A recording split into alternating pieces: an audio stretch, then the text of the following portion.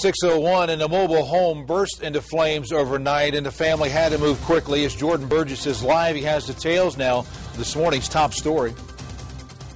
At this hour, firefighters are still keeping an eye on that mobile home here at Village Park off Dryden Road, and you can see it. It's just down the street here, a little bit dark at this point in the morning, but you can kind of see some of that damage to the home. It basically looks like somebody just took a huge chunk out of it.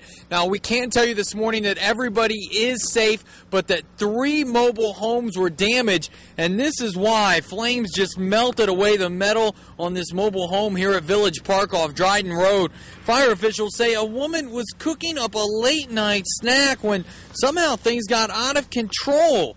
She ran outside and pounded on the doors of the people living on either side of her to warn them about the flames, and that allowed them to escape the clouds of smoke circling their homes.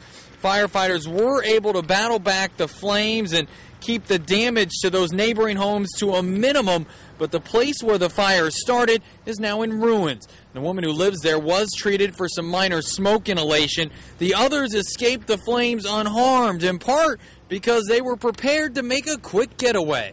I've always told the kids, keep your shoes by your bed. And I don't know, I've never had anything like this happen. I guess that's probably why. Because as soon as I got up, I slipped my shoes on and I yelled for the boys and we just ran out the back door. Hey, good advice if you have to get out of something quick like a fire at these homes this morning. Now, I talked with that woman. She says that she thinks she'll be out of that home for at least a few days just because of all the smoke damage. But thankfully, the structure itself doesn't seem like it suffered too much damage. Of course, the home where the fire started is just a mess this morning. Appears to be a total loss. And that woman will likely have to find somewhere else to stay. Reporting live, Jordan Burgess, 2 News on your side.